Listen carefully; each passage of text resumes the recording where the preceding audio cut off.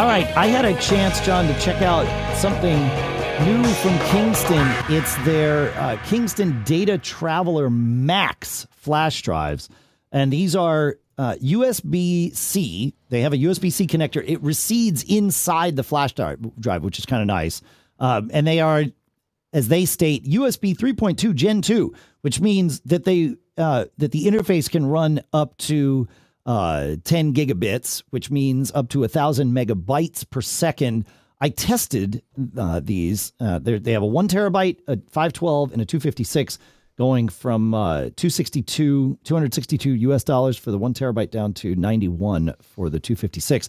And I was able to get over 900 megabytes per second reads and over 800 megabytes per second writes. So very close to their claims of 1,000 and 900 respectively. So yeah, it's super handy thing, and it's funny. The test unit arrived about, I don't know, an hour after I sent some data from my laptop. We had some songs that we're mixing for, we're putting out a new Fling EP, and we've got some songs that we were mixing, and I had them on the road with me so I could do some mixing and mastering, while I wasn't home. And so it was, I don't know, 5 or 6 gigs of data or something.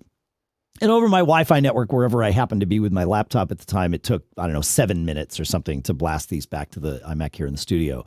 And the email came in that this was out for delivery, like while I was sitting there doing this. And it was like, I should be smarter about this, because I could just copy it over to this thing, bring it up, plug it into this iMac, and I'm good to go. So these things are handy. SneakerNet still has its place in the world. And I was proving it to myself at that time. So, yeah. Yeah.